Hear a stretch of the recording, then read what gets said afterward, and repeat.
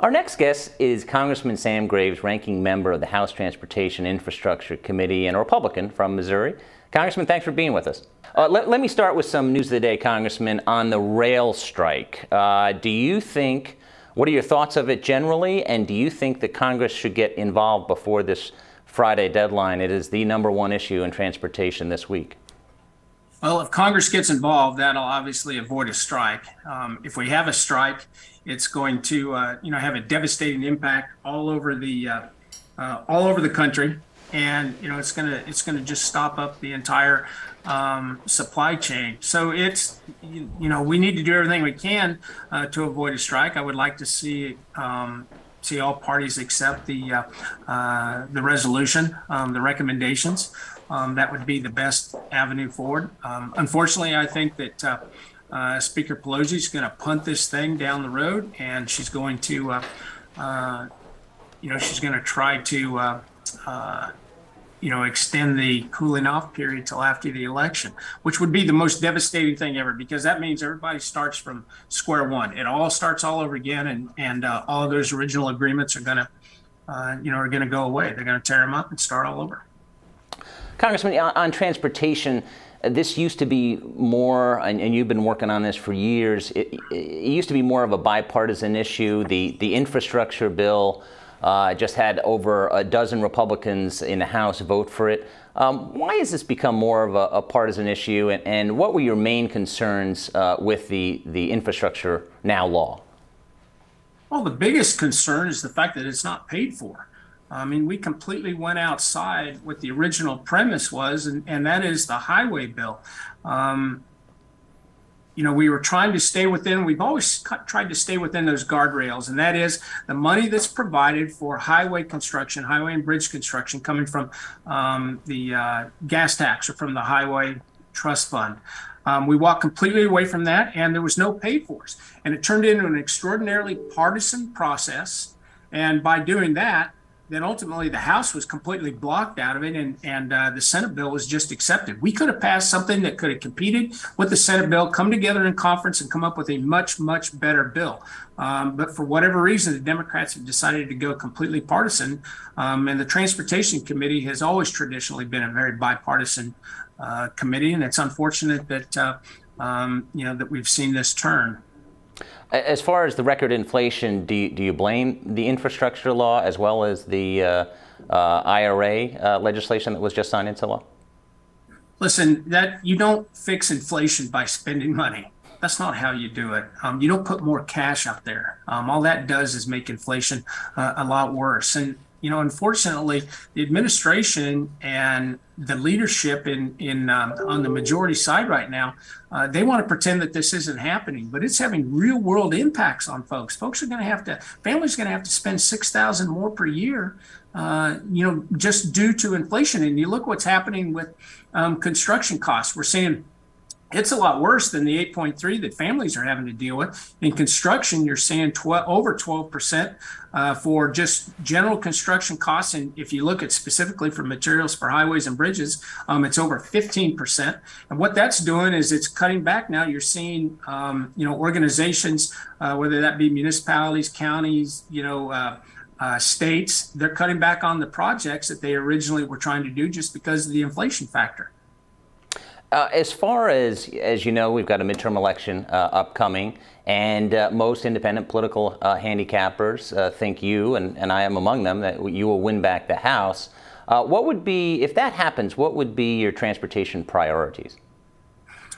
Well, we've got two or three. First of all, we're going to have to provide oversight on the money that's going out with the infrastructure bill. It's the law of the land now.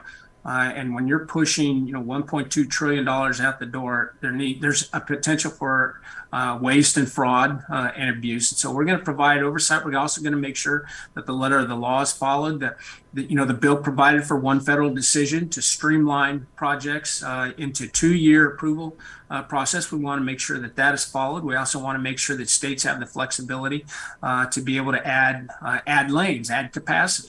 The administration has put out, a directive to the states that discouraging them from adding new lanes, which is unfortunate. And we've also got the FAA reauthorization that's coming right behind it.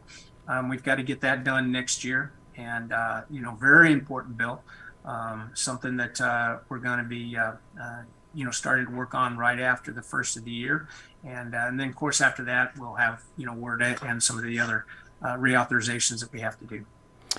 Based upon the political climate, are you confident you're going to win back the House? I never count my chickens before they hatch. And so I'm just going to get through the election and hope everybody gets through the election. And I'm cautiously optimistic, but you never know. You never know. And what do we have, 6 weeks to the election? It's an eternity in politics. So you just never know what's going to happen. Your home state is getting, I believe, close to $12 million from the infrastructure. What are the needs of Missouri? Where should that money be spent? What are the biggest concerns right now at the local level? Well, the legislature is doing a very good job, and Governor Parson has done a very good job of figuring out how to move forward with infrastructure projects and get them paid for. This was ahead of the infrastructure bill, so we're seeing some real good work being done by Missouri. In fact, just to give you a specific, they're moving $100 million to rural roads, what we call lettered routes, in Missouri, which are very important to our rural constituents, and they're just literally falling apart. And as a result of some federal dollars coming in, we've been able to supplant dollars, and that opened up money for these rural roads. So that's a great example. They're going to continue to do a good job of divvying up that money, but increased capacity is a big part of it. We are bogged down on I-70 with the amount of traffic that runs through the state of Missouri. So I know they're looking at doing that. As another, we've got a couple of bridge projects we're continuing to work on in both Kansas City and in across the Missouri River by Columbia, Missouri. So a lot of work that's out there that they're working through that process, but we want to make sure the money is spent on traditional infrastructure, roads and bridges. As far as your relationship with Transportation Secretary Pete Buttigieg, I've talked to a lot of ranking members over the years, especially when they're dealing with an administration that's not in their party, and they have a difficult time getting some cabinet secretaries to respond when they're ranking member, less so when they're chairman. Is your relationship with the secretary pretty good? He's been pretty responsive to you, or no? Yeah, he has. And I got to say, he's been very responsive. We had lunch together. I guess it was just before we left for August break, and he has been very accessible. He's called me on a couple of occasions to ask my opinion. So he's been good. The administration hasn't been so good. They called for bipartisanship and talked a good game, but nothing came from it. But I have to say, Secretary Buttigieg has been very accessible. He's a nice individual, pleasant individual to visit with. So I can't say anything bad about his accessibility, at least to me. Mm-hmm. Do you think? Last question. Do you think that the Biden White House will pivot? Mitch McConnell has said that Biden will become more moderate if the House and/or Senate flip. Do you agree with that?